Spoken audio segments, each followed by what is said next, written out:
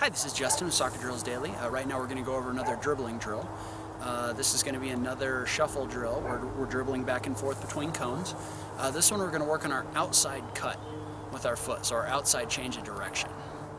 So the outside cut is basically a lot like the inside cut, and what you're doing is you're bringing the ball one direction and then you're cutting across it with the outside of your foot and taking it back the other direction. So it's almost kind of a quick chop into the ball like that. So if you're bringing the ball this way, you're going to take the outside of your foot and just kind of cut it back like that.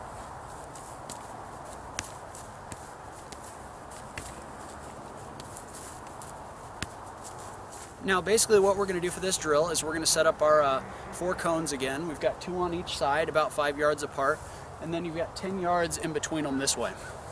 And what you're going to do is you're going to dribble back and forth between the cones, doing an outside cut each time you're between the cones.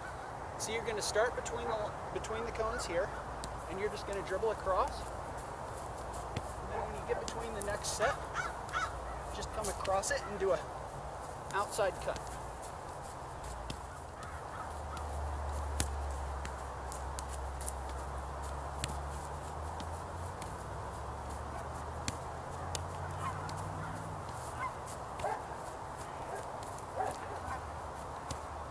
For a little bit of variation, what you can do is you can bring the ball across with your strong foot, which for me is my right, cut it back with your strong foot, and then switch to your left or your weak foot and bring it back the other way. So then you're just alternating strong foot, weak foot.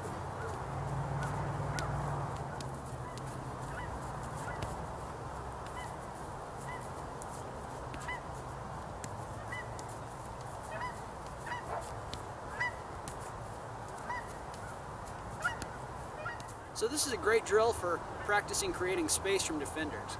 So imagine you're running down the field this way. You've got the ball at your foot here, and you've got a defender on your inside.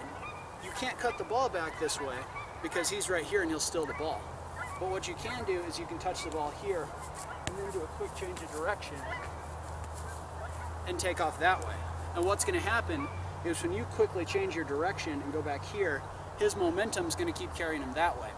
And you're going to create space. And creating space is what you want to do. Because once you have space, you can pass the ball off, or you can shoot.